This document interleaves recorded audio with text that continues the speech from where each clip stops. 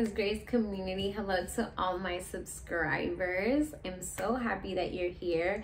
I'm so happy that we get to share this moment together. My name is Ingrid. I am 24 years old. I am the founder of By His Grace Co. on Instagram. So if you do not follow me, go follow. That is at __ By His Grace Co. Again, I am a daughter of a king. I am a believer of Jesus Christ, and again, I'm just so happy that you're here. This past week in our Instagram page on By His Grace Co, I was sharing my testimony, how God redeemed me, how God healed me, how I fell to the feet of Jesus Christ.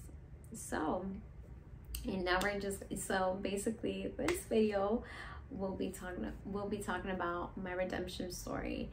Thank the Lord that He found me when He did. Thank the Lord that He just did so many wonderful things in my life. I actually did grow up in the church. I've been knowing about Jesus since I was like a baby, to be honest with you. My mom, she's a Christian woman. She is an OG for the Lord type of woman. I cannot be any more grateful to have a mom like her, to have a mom that has prayed over me, a mom that has taught me so many wonderful things, learn how to pray, learn how to praise God, learn how to sing. So wonderful. And I thank my mom for just taking me to church every weekend and learning about God. I used to be running up and down the hallways, getting my ear pulled sometimes because I used to misbehave in the middle of service, talking to my little sister, like sitting in the bench and then just talking to my little sister. So crazy. But yes, I did grow up in the church, and my dad actually was not Christian. So I grew up in a household where my mom was Christian and my dad wasn't Christian. So it was very, very tough, and it presented a lot of problems. My parents split up when I was 8 years old. So it left a tremendous void in my life, not understanding like why my parents separated, why this had happened to my family, like just having that pain, having that void of just my parents splitting up. And I remember as I was growing up as well, that it's just having that pain of not having my dad around, not having him present in my life. And that just brought so much rebellion against my mom, and when I was about like I said, my adolescent years, so about like 10 to 13, I used to just started gaining like this attitude, bad attitude towards my mom, but still being obedient to her, still, going to church. Like I said, my mom, she's always been for the Lord. So every weekend she would take us to church. Every Monday or Wednesday we would go to church and just pray. And shout out to my aunt and uncle for also taking us to church, because we just, like I said, we just grew up around the church, me and my sister. And like I said, my mom's side of the family is all Christian. But I remember at one point I was about I think I was like 15. I remember 15 when I started going to church. I think I just got bored of going to church, bored of the same routine, bored of it. And I was just like, Mom, I'm just not going to church no more. Like, I'm just done. And I didn't realize that at that age, well, basically at that age, you guys must know that around 10 to 15, 10 to 12 is like one stage, but 12 to 13 to 15, actually 13 to 15, you're just like growing up. You think you know it all, but you don't. And I remember I was just going against my mom, thinking that I knew it all, and it's such a early age. I remember just trying to fill voids in my life, and now I understand that I was trying to fill that void of not having my dad around, with just having little crushes, little boyfriends in high school and stuff. And and also just having other voids. I was a girl that was abused at an early age repeatedly from an uncle of mine, and it was very tough to understand understand. You know, I didn't really come into terms with what was happening until I was a little bit older, actually, when I surrendered my life to Christ, and just going through a like very like confused, blurred out time, you know, when I was really younger, and like I said, didn't understand what had happened to me until I got older. And I remember when I was in high school, I used to hang around with like older people, like older crowds, and just like, getting myself in the wrong environment. And I remember at 16 I started working, and I remember just going to church like here and there, like very few times. And my mom used to tell me like, let's go to church, let's this and that, but I was like, no mom, like, yeah, I don't want to go to church no more, like this and this and that. And that's, you know, that's when I started gaining my own weight, you know, going out, you know, to like clubs and party scenes, smoking, drinking, and not understanding that basically everything that I was doing was just maybe like coping and just filling voids, or just trying to be in the scene with stuff, but it was just not the environment that God wanted for me personally. And basically I was just, you know, kind of destroying my life little by little, you know, not destroying it, but basically destroying, but just going into a wrong path. And I remember when I was 16, I had fallen in love, and I had a really bad breakup. I really had a really tough time after that breakup, not understanding like why the breakup had happened, why was I going through this. And I remember at a point in time where I grew into a depression because of that, and I remember just being completely hurt by it, just, you know, devastated about so many things, just being angry at the world with so much stuff, so much baggage in my life. And I remember at one point crossing the street after work, I remember I had a thought of, what if a car were to crash into me? Would anyone care about me? Would anyone like love me a little bit more? And I remember that day I was just like, I remember just telling myself like, something's not okay with you, something's wrong with you. And I remember getting repeatedly so many times, you know, after the age of 16, getting invited to church all the time. Like people used to tell me like, let's go to church, you know, let's do this, let's do that. And you know, I would go to church here and there, but it wasn't something that like where I was surrendering myself completely to the Lord. And I remember one time just getting invited into church, and there was just so many breakdowns in my life, honestly. And I remember this one point in time really marked me, because I remember like the environment that I was in was just not meant for me.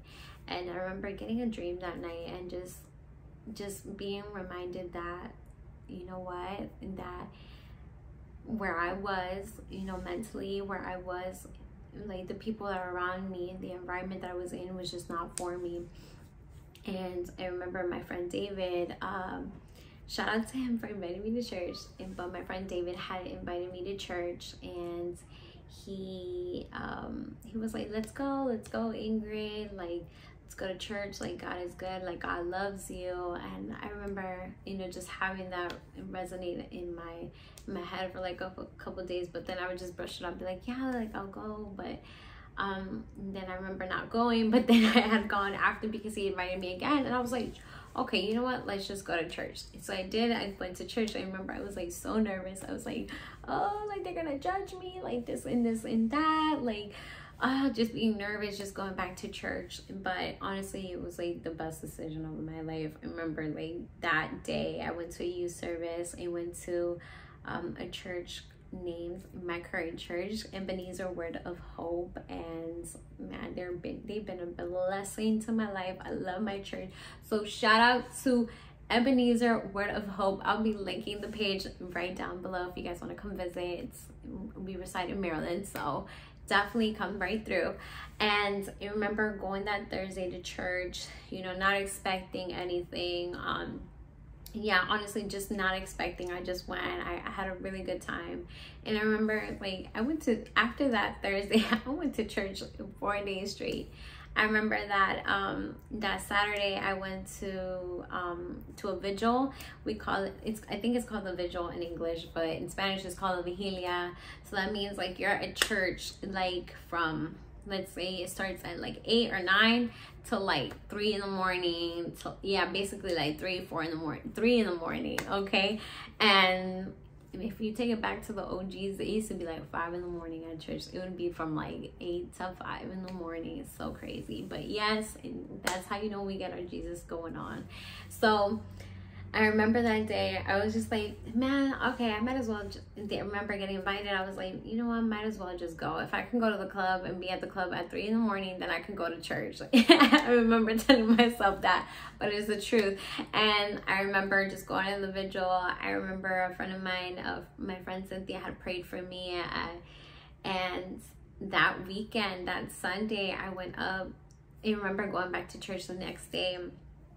And I remember they made an altar call, and there was just something in me. It was just like, just go. Like there's just such a disposition in my heart to just go to the altar and just surrender everything to God. You know, before I had reached that place, I came from like a broken, like I had such a brokenness in my heart. I didn't know how to heal correctly from a bunch of things that had happened to me, like being molested, being just not having my dad around, you know, going through really tough breakups, coping in the wrong ways.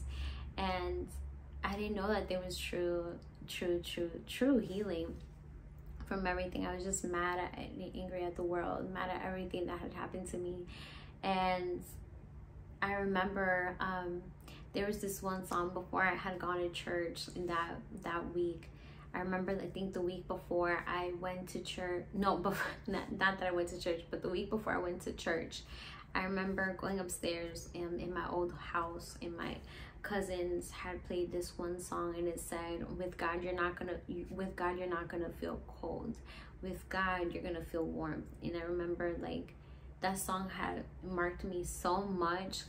I was just like, how sweet is that? Like there were so many things going on in my time, during that time when I heard that song. Like I was just hurt from so many things, and I didn't know what to do with that hurt, you know. And you know what, fortunately I remember like I remember like looking up that song on my phone, and I went downstairs like quickly right after. And I remember, you know, I played the song, I put it so loud in my ears, and I remember playing that song, and I just remember just literally I kneeled down to the floor and I started crying. And I remember telling myself, like, if you just pray and cry to God, that he's gonna make you feel better.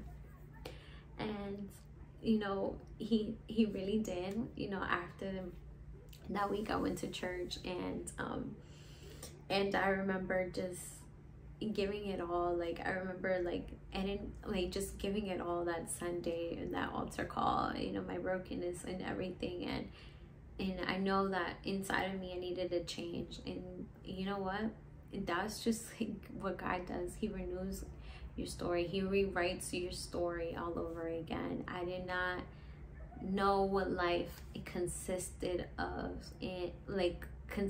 with Jesus Christ. And to be honest with you, it's been like the best 3 years of my life. It's been such a crazy, beautiful journey. I've cried so many times, I've laughed so many times. And you know, one thing that I've learned is that God has had me, that God has me in his hands, that he's truth, that he's light, that he's love, that he's hope, that he's joy. And you know what, that through it, God's love is so immense that I cannot describe it to you. I cannot. Once I let God into my heart, once I said yes to the Lord, that's when I really saw what God, like God's redemption, God's, how he redeems me, how he healed me, how he gave me hope when I had none, how he turned my brokenness into fullness and joy, how he turned my darkness into my brokenness into joy, my sadness into joy. And man, God has just been really, really good in my life. And you know what, I get to share that with you guys now. I really, really do. And it's, trust me, it's been really, really tough, you know, to even come into terms with a lot of things in my life. But then I understood, you know, that God has my back, that just by reading one verse, you know, off the Bible, that he can strengthen me, that he can show me love. And just by praying that he's with me, you know, that's what prayer is, communicating with God. And that's how you communicate with God, just by praying, just by talking to God, like if he's your friend. And God has just been that good in my life, and I can't thank God enough for just for all of it, for my life itself, for this beautiful journey, for him finding me, for him choosing me, for him loving me. And now I have hope. Now I have hope for the rest of my life, and now I have salvation, which is God. And like, God, thank you for all of that, you know. And I'm just so glad, you know, I'm so glad that you guys, you know, have reached, that you guys are here listening to this video. Trust me, it's been a journey to even share this with you guys. And I'm just so glad, and I hope that you're blessed through this video. I hope that you understand God's love a little bit more, and that if God could do it with me, that he can do it with you too, that you are chosen, that you are loved, like that God has your back 25/8, that man, God is just looking out for you, that God loves you, and that life without Jesus is nothing. I found true meaning through God. I found life through God, and I'm living the best life. I'm living my best life through Jesus Christ. I'm honestly, truly living my best life through Jesus Christ, okay? And I'm just so glad that I get to share my redemption story with you guys. I hope that, again, that you're blessed. I hope that, you know, that you go ahead and share this with somebody that needs hope, that needs encouragement, that needs a little love, little TLC, because God is all about TLC. God is all about that, and he gives you life. He gives you life and purpose and meaning, and it's just amazing what God can do in your life. And when you're saying yes, and when you say yes to God, you're saying yes to life.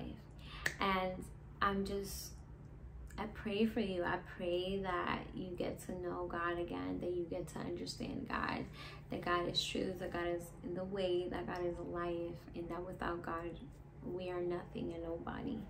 And I'm just so happy and so blessed to have shared this moment, to have shared this story with you guys. I hope, again, that you get to share this with somebody in need, to share this with, again, with someone that really needs it, that needs encouragement, that needs hope. And again, that if God is able to do that, if God was able to heal, redeem, give me hope, to strengthen me, that he can do it with you too.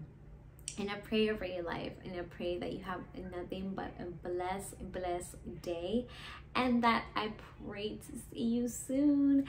And again, if you do not follow me on Instagram, please go follow me at __ by his grace co. And again, like and subscribe, leave a comment, let me know what you think, and I hope to have more content for you guys soon. And again, if you have any prayer requests or any questions, please, I'll be leaving a link right here in the comments, and you guys can send me a DM or an email. So have nothing but a blessed day. Much love, and take care, you guys. Okay, bye.